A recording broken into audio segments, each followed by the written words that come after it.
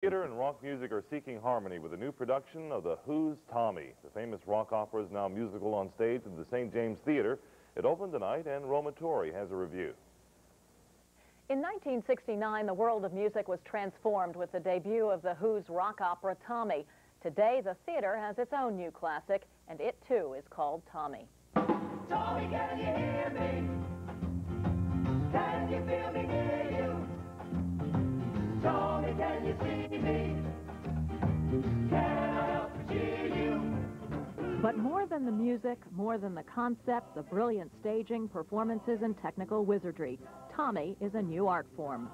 It's a symphony of sounds, images, and ideas conducted with breathtaking genius. Writer-composer Pete Townsend and director-co-writer Des McAnuff have a true original on their hands. They bombard our senses and then know just when to pull back.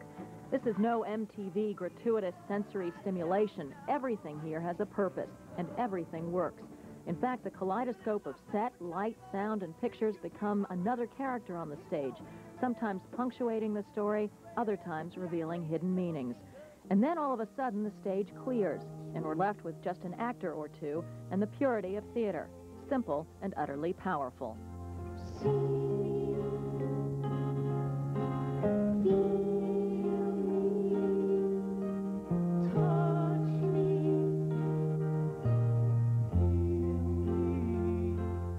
You don't have to be a fan of The Who's music to appreciate the show. The story of a young boy devoid of senses who becomes a pinball wizard, then rock star, translates beautifully onto a stage. In fact, this 24-year-old musical creation that spans the 40s through the 60s is eminently relevant today, perhaps even more than ever. It deals with autism, child abuse, media manipulation, family values, materialism, teenage rebellion, even resurrection. Hard to believe so much can be crammed into one Broadway show, but it's all there, presented with depth and artistry.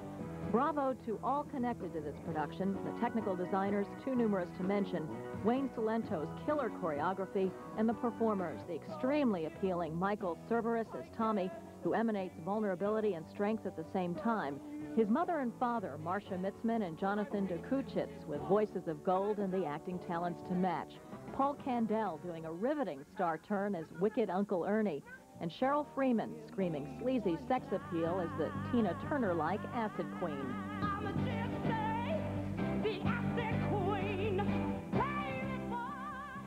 But most of all, deep praise for Townsend and McAnuff. They have reinvented Broadway theater, transcending all the stale boundaries, and like Tommy himself, have broken through.